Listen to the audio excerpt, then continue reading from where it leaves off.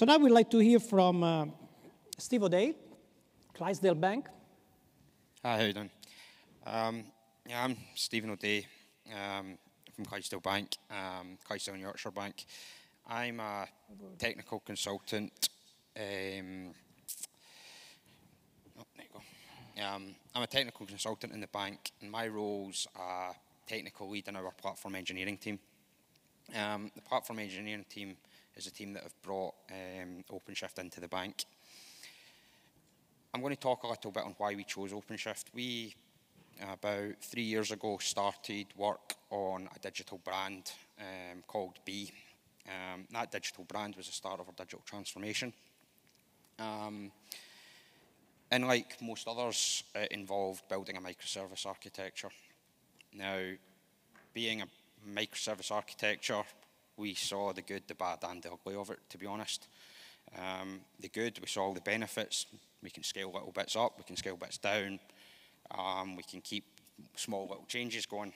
We saw the bad, which was the configuration. We now had to manage configuration to 40, 50 different components rather than one, as well as the dependencies of all of those. And we saw the ugly, which was the amount of time and effort it took just to manage that and to get it into production and just to then keep it going to make it better. So based on that, we started to look at how could we do it better with containers.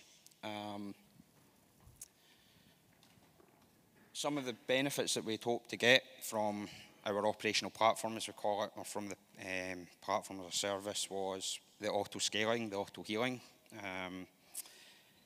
the service location. So we've now built an API gateway which uses the Kubernetes APIs to allow us to, when a new microservice comes up, it automatically reconfigures the gateway for us and allows us to expose what we need to be exposed.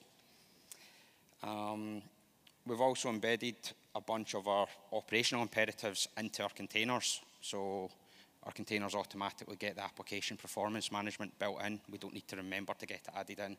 We don't need to tell the developers, you need to do this, so that's great.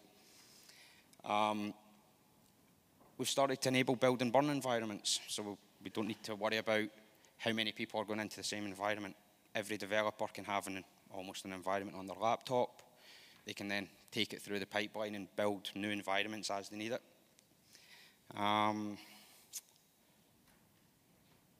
And we've also then been able to get it to integrate with the rest of the system. One of the things that we did do was to fix the problem that we've seen with configuration and dependency management. We started to build some of our own tooling. Now, we'd done this about 2 years ago, and we've been working on it, and it's only recently we started to realize that we'd started to build a service broker. We didn't put all the right APIs around it, but we've got all the sort of the workings there, so that's somewhere where we're going next. And just finally, to share a little bit of one of the successes, the first application we took onto the PaaS, usually we would release monthly, and it would take between a month, 2 months, so you'd maybe get in a 3-month period 1 or 2 releases. The first service we brought on, we built it 52 times, deployed it 89 times into different test environments, and then deployed it 36 times into production in a 3-month period. So we really started to see that we could get the bank moving towards a continuous delivery practice. And that's all from me. Thank you, Steve.